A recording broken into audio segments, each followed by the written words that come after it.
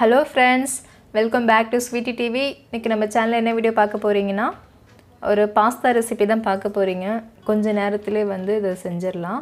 இப்போ வந்து இந்த பாஸ்தா பண்றதுக்கு நான் பீன்ஸ், கேரட், பச்சை மிளகாய், உருளைக்கிழங்கு, வெங்காயம், தக்காளி எல்லாம் கொஞ்சம் எடுத்துர்க்கேன். நீங்க இதல வந்து வெஜிடபிள்ஸ் வந்து எந்த அளவுக்கு தேவையோ அந்த அளவுக்கு சேர்த்துக்கலாம். ஆனா இப்போ வந்து கொஞ்சம் கம்மியா தான் காய்கறிலாம் சேர்த்துக்கிட்டாவணும். அந்த மாதிரி சூழ்நிலை இப்ப போயிட்டு இருக்கு. இப்போ வந்து நான் பாஸ்தா வந்து வேக வச்சுக்க போறேன். அதுக்காக ஒரு பாத்திரத்தை அடுப்புல வச்சிட்டு அது முழுகிற அளவுக்கு வந்து தண்ணி வச்சிருக்கேன். அந்த தண்ணியில வந்து ஒரு 1/2 ஸ்பூன் கிட்ட எண்ணெய் சேர்த்துக்கலாம். கொஞ்சமா உப்பு சேர்த்துக்கோங்க.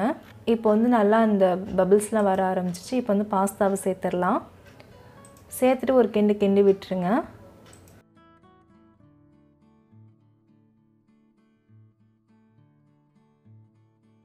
இதுல வந்து நீங்க அதிகமான காய்கறி போட்டும் செய்யலாம். இல்ல காய்கறி இல்லனாலும் வெறும் வெங்காயம், தக்காளி மட்டும் ஆட் பண்ணி செய்யலாம்.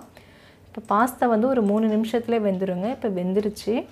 ரொம்ப குழைவிட்டா உப்புமா மாதிரி ஆயிடும். அதனால கொஞ்சம் பாதி அளவுக்கு வேக்காடு இருக்கும்போது நம்ம வந்து அதை இறக்கிடணும். ஸோ இப்போ இறக்கிடலாம்.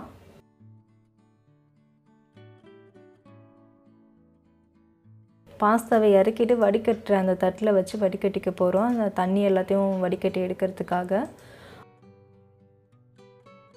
இப்போ வந்து ஒரு மண் பாத்திரம் நான் அடுப்பில் வச்சுருக்கேன். அதில் கொஞ்சமாக எண்ணெய் சேர்த்துக்கோங்க. ஸோ இந்த மண் பாத்திரத்தில் தான் வந்து நம்ம பாஸ்தா செய்ய போகிறோம்.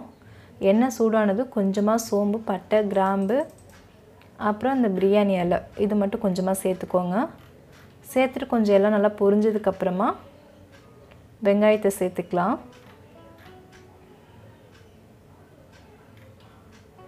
வெங்காயத்தை சேர்த்துட்டு நல்லா கிண்டி விட்டுருங்க. உங்ககிட்ட கருவேப்பிலை இருந்தால் கருவேப்பிலை 2 சேர்த்துக்கோங்க.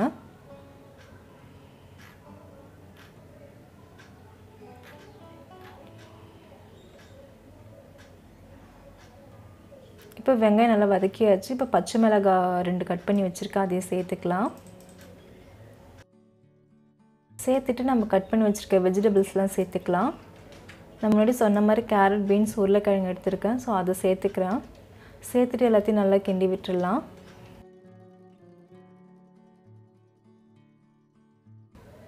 அந்த காய்கறிக்கு தேவையான அளவுக்கு உப்பு சேர்த்துக்கலாம். நம்ம ஏற்கனவே பாஸ்தாவுக்கு உப்பு சேர்த்து தான் வேக வச்சுருக்கோம். ஸோ உப்பு சேர்த்துட்டு நல்லா எல்லாத்தையும் நல்லா கிண்டி விட்டுருங்க.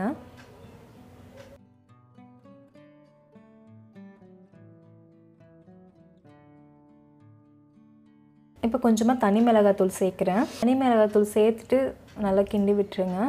இதில் வந்து நீங்கள் மஞ்சத்தூள் வேணாலும் சேர்த்துக்கலாம். நான் வந்து கொஞ்சம் ஒயிட்டாக வேணுங்கிறதுக்காக நான் மஞ்சத்தூள் சேர்க்கலை.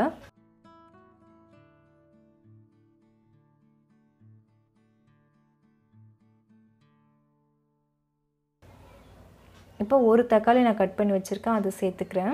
சேர்த்துட்டு எல்லாத்தையும் நல்லா கிண்டி விட்டுட்டு இப்போ நம்ம வடிகட்டி வச்சுருக்கிற அந்த பாஸ்தா வந்து தண்ணி நல்லா வடிஞ்சிருச்சிங்க. இப்போது நல்லா எடுத்து பார்த்தீங்கன்னா நல்லா பொலன்னு இருக்குது. இப்படி தான் இருக்கணும். இப்போ பாஸ்தாவை சேர்த்துட்டு நல்லா கிண்டி விட்டுடலாம்.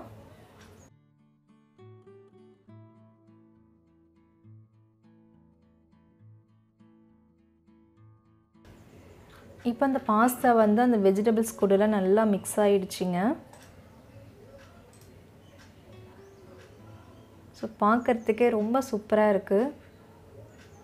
நீங்கள் வந்து உங்கள்கிட்ட ஃப்ரெஷ் க்ரீம் இருந்தால் ஃப்ரெஷ் க்ரீம் சேர்த்தா கூட நல்ல ஒரு சூப்பராக இருக்கும். நல்ல ஒரு க்ரீமியாக இருக்கும் பாஸ்தா. ஸோ நான் அதெல்லாம் சேர்க்கலை. ஃபைனலாக வந்து நம்ம கொத்தமல்லி தழை சேர்த்துக்கலாம். நான் வந்து அடுப்பை ஆஃப் பண்ணிட்டேன். அவ்வளோதாங்க, நம்மளுடைய சுவையான பாஸ்தா ரெடியாக இருக்குது. ஸோ நீங்கள் வந்து இதை உங்கள் வீட்டில் செஞ்சு பாருங்கள். இப்போ குழந்தைங்களாம் வீட்டில் இருக்காங்க, அவங்களுக்கு செஞ்சு கொடுங்க. ரொம்ப நல்லது உடம்புக்கு. நீங்கள் வந்து காய்கறி போடலனாலும் ஒரு 2 வெங்காயம், ஒரு தக்காளி கூட சேர்த்து நீங்கள் பண்ணிக்கலாம். இப்போ அதுக்கப்புறமா வந்து இந்த பூஜை சாமான்லாம் வந்து விளக்க போகிறேன். அதுக்கு வந்து நான் ஒரு 2 மாதம் கிட்ட பூஜை சாமானே விளக்கலை. அதுக்கு விளக்கிறதுக்காக எல்லாம் எடுத்து போட்டு வச்சுருக்கேன். பூஜை சாமான் விளக்கிறதுக்கு கொஞ்சமாக செம்மண் எடுத்திருக்கேன். அப்புறமா விம் லிக்யூடு, புளி. இப்போ ஒவ்வொரு பிளேட்டாக எடுத்து நம்ம ஃபஸ்ட்டு விம் லிக்யூடு போட்டு நல்லா அந்த எண்ணெய் பிசுலாம் எடுத்துட்டு அதுக்கப்புறமா வந்து புளி, மண், அப்புறம் எலுமிச்சைப்பழம் இது 3 சேர்த்து நல்லா விளக்கிக்கோங்க. இப்படி விளக்கும்போது பாத்திரம் வந்து நல்ல ஒரு பளிச்சுன்னு இருக்கும்.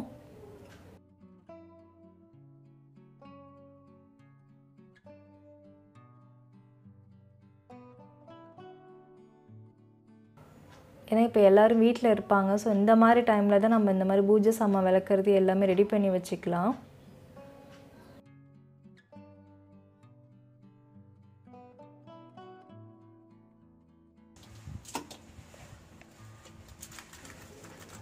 ஒருவேளை உங்களுக்கு அந்த மண் போட்டு விளக்குறது பிடிக்கல அப்படின்னா நீங்கள் வெறும் புளி எலுமிச்சை பழத்தை மட்டும் கூட போட்டு விளக்கலாம்.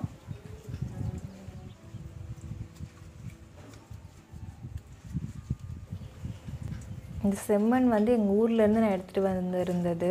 ஸோ காலடி படாமல் அந்த மாதிரியான மண் அதை எடுத்துகிட்டு வந்து ஒரு பாக்ஸில் போட்டு ஸ்டோர் பண்ணி வச்சுருக்கேன். ரொம்ப வந்து அதிகப்படியான அந்த ஒரு மாதிரி கரை இருந்தால் மட்டும் மண் யூஸ் பண்ணுறது, இல்லைன்னா வெறும் புளி எலுமிச்சை பழத்தை மட்டும் வச்சு நல்லா விளக்கிடுவோம். ஸோ இன்றைக்கி வந்து ரொம்ப நாள் ஆச்சு பூஜை சாமான்லாம் தொலைக்கி, அதுக்காக வந்து மண்ணெல்லாம் கொஞ்சம் எடுத்து எல்லாம் விளக்குனா கொஞ்சம் நல்லா பளிச்சுன்னு இருக்கும். இப்போ பார்த்தீங்கன்னா ரொம்ப ஒரு மாதிரியான கலரில் இருக்குது, ஒரு மாதிரி கருப்பு கலர் அப்படி இருக்குது. நீங்கள் ஃபைனலாக பார்த்தீங்கன்னா அவ்வளோ ஒரு பளிச்சுன்னு இருக்கும். ஸோ விளக்க உங்களுக்கே டிஃப்ரென்ஸ் தெரியும்.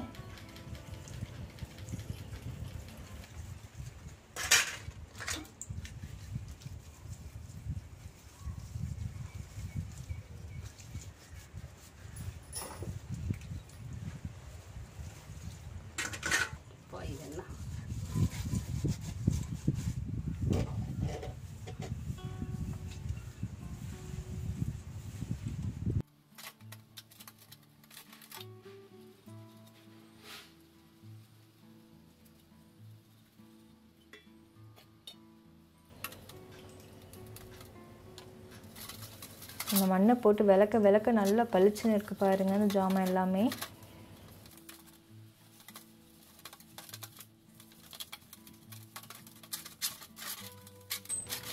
நீங்கள் ஸ்க்ரப்பர் வச்சு விளக்கிறதை விட தேங்காய் நார் வச்சு விளக்குனீங்கன்னா அவ்வளோ ஒரு பளிச்சுன்னு இருக்குது.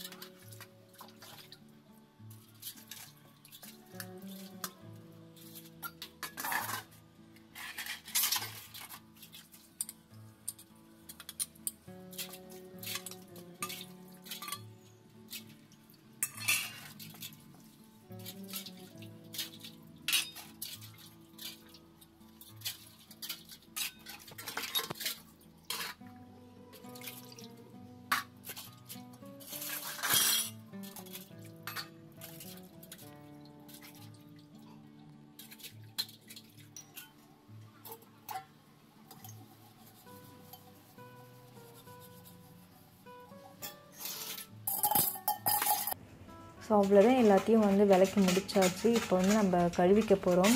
ஃபஸ்ட்டு வந்து நீங்கள் ஒரு நல்ல தண்ணியில் வந்து நல்லா கழுவிட்டு அதுக்கப்புறம் ஒரு 2 டைம் வந்து தண்ணியில் நல்லா கழுவிக்கோங்க. கழுவிட்டு கடைசியாக வந்து கொஞ்சமாக மஞ்சத்தூள் போட்டு ஒரு பக்கெட்டில் தண்ணி ஊற்றி வச்சுருக்கோம். இப்போ இதில் வந்து ஃபைனலாக ஒரு அலசி எடுத்துக்கலாம். இதில் வந்து நான் மஞ்சத்தூளும் பச்சை கருப்பூரமும் சேர்த்து மிக்ஸ் பண்ணி வச்சுருக்கேன். இதில் ஏற்கனவே 2 டைம் வந்து வாஷ் பண்ணி வச்சுருக்கிற அந்த ஜாமான் பூஜை சாமான் எல்லாத்தையும் இது கூட சேர்த்து ஒன்று ஒன்றா கழுவி எடுத்துக்கலாம்.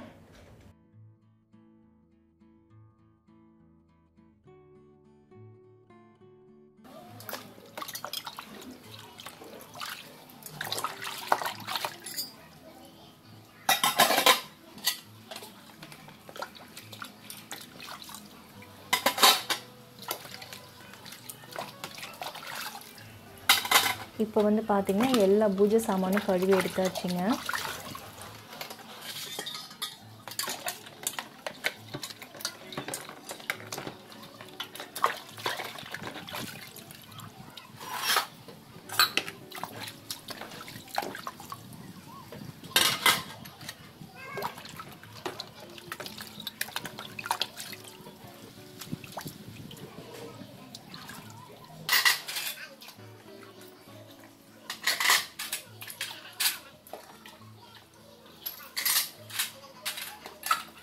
அதுக்கப்புறம் குடி தண்ணீர் பிடிச்சி வைக்கிற அந்த செம்பு அண்டா இருக்குது, அதையும் வந்து விளக்கிட்டு அதையும் இந்த மஞ்சள் தண்ணியில் ஒரு டைம் கழுவி எடுத்துக்கலாம்.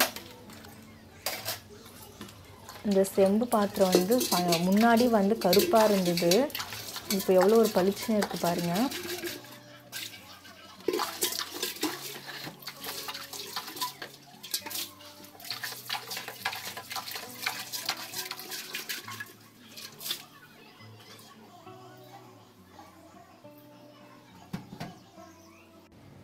இப்போ பாருங்கள், துணியை போட்டு நல்லா துடைச்சி ஃபேன் காற்றுல வச்சாச்சு. நல்லா ட்ரை ஆனதுக்கப்புறம் நம்ம மஞ்சள் குங்குமம்லாம் வச்சுட்டு அதுக்கப்புறம் பூஜை ரூமில் வச்சுட்டு திரி போட்டு எண்ணெய் ஊற்றி சாமி கும்பிட்டுக்க போகிறோம். ஸோ முன்னாடி இருந்ததுக்கும் இப்போ இருந்ததுக்கும் டிஃப்ரென்ஸ் பாருங்கள். எவ்வளோ ஒரு பலன்னு அவ்வளோ ஒரு பளிச்சுன்னு இருக்குது பூஜை சாமான்லாம். எவ்வளோ ஒரு அழகாக இருக்குது பாருங்கள் பூஜை சாமான் எல்லாமே விளக்குனதுக்கப்புறம். ஸோ அவ்வளோதாங்க, இந்த வீடியோ இதோட முடியுது. இந்த வீடியோ உங்களுக்கு பிடிச்சிருந்தா லைக் பண்ணுங்கள், ஷேர் பண்ணுங்கள், மறக்காமல் சப்ஸ்கிரைப் பண்ணுங்கள். அடுத்த வீடியோவில் சந்திக்கலாம். பாய்.